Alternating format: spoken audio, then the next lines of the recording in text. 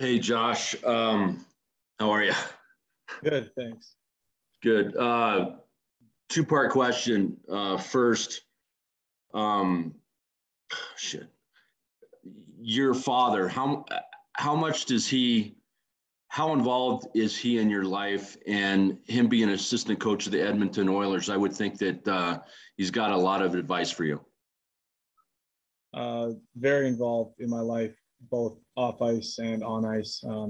He's been amazing with that throughout my entire life, and just being able to compartmentalize things for me and be the hockey dad when he needs to be hockey dad, and be just dad when he needs to be dad. So I'm very, very grateful for that. He hasn't given me a lot of tips since he came up to Edmonton. I mean, we still chat, but it's a little bit different dynamic now. He still does a great job, obviously, talking with me and saying what he needs to say. He's been a good shoulder to lean on here through the last 24 hours. Peter Baugh, The Athletic. Josh, good to meet you. Thank you. What was your, I guess, initial reaction when you got the call, and just take me through the last 24 hours and what they've been like?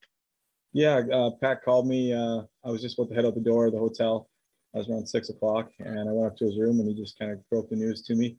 From there, it was a lot of phone calls, a lot of just quick packing in the room, getting organized, and didn't really have time to say goodbye to any of the guys. I was on a plane. I was on my way to the airport within the hour, and then caught the flight out at 9:30, and I was back, landed in LA around 2 o'clock, got to the hotel around 2:20-ish, and then tried to fall asleep last night.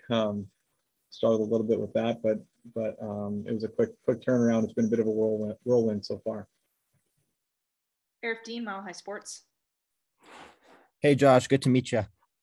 Nice to meet you. So I wanted to ask, so playing in Anaheim with, a far different decor than what you're probably going to play with here in Denver, a lot of younger, faster guys like Makar and Gerard and guys like that. Just how is the adjustment going to be for you to come in and just play the game that you know that you can play, rather than kind of get stuck in that fast-paced offensive game that a lot of the guys here play?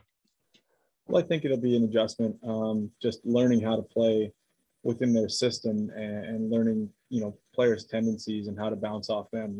I don't think this is a situation where I'm trying to come in and be this amazing player. I think they have so much talent here that really all I need to do is just try to come in and fly under the radar and help keep pushing the team in the right direction.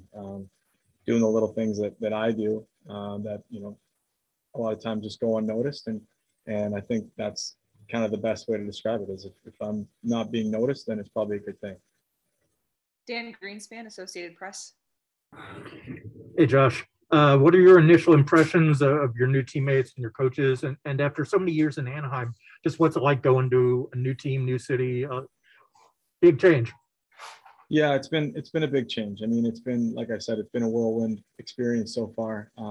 Just all I've ever known was Anaheim, right? And I have great memories there, but the transition's been great. A lot of the guys have been amazing and very welcoming and warm, and the coaches have been awesome with helping me to feel good about myself going into the game, and making me feel like they're happy that I'm here and excited for me. And trainers and all the staff have done a great job kind of getting me set for tonight. It's been a very quick turnaround, so I give a lot of credit to those guys. They do a great job. All right, guys, we have time for three more. Terry Fry, Colorado Hockey Now. Despite your dad's long playing career, he hasn't been a career coach. He just got into it. How weird is it going to be, or how is it going to be to have both of you with Western Power teams? Yeah, I don't think it'll be too weird. I think, like I said, we do a good job of keeping things where they need to be, and still maintaining that father-son relationship. He's been coaching, maybe not professionally for a long time, but he cut his teeth in the WHL for quite some time. So we've been going through it ever since I was a young kid. He's been coaching, and as I was growing up and coming through, juniors in college, and even my first couple of years in the minors and the NHL. So it's nothing new really to us. Just the only difference is now he's at the NHL level when playing in the same league against each other. Jesse Montano, DNVR. Hey there, Josh. I know you said it's been a bit of a whirlwind for the last 24 hours. I don't know how much time you've had to kind of stop and think, but when you heard that it was the Avalanche, what was kind of your first thoughts? Oh, excitement. I mean, I've had to play against them here for the last couple of years, as they've been building this club that they have now. And I mean, it's been really difficult. They have a great team. They play fast and they can score, and it's been tough to play against them. So now joining them, when I found out, I was super excited, obviously with where they're at in the standings and the opportunity to possibly play some playoff hockey. I mean, that's what it's all about. So I was excited over anything else. And last one here, Mike Chambers, Denver Post.